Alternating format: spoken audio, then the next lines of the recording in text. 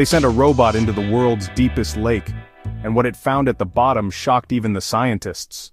Lake Baikal in Siberia is a place of extremes.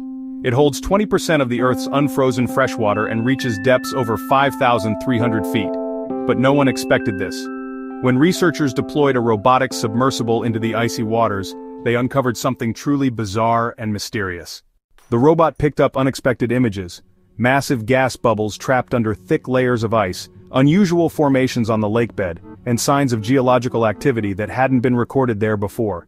And that's just the beginning. Scientists believe these findings could reshape how we understand not just the lake, but Earth's tectonic and climate history.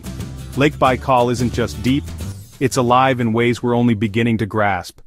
Before we dive deeper, pun intended, make sure to subscribe to our channel and hit the notification bell for more wild discoveries, science stories, and mysteries from every corner of the planet. Let's keep going. One of the most fascinating discoveries was the presence of methane hydrates, ice-like structures that trap methane gas deep underwater. These formations can be highly unstable and may play a major role in global climate systems. There were also unexpected signs of microbial life surviving in complete darkness, freezing temperatures, and crushing pressure.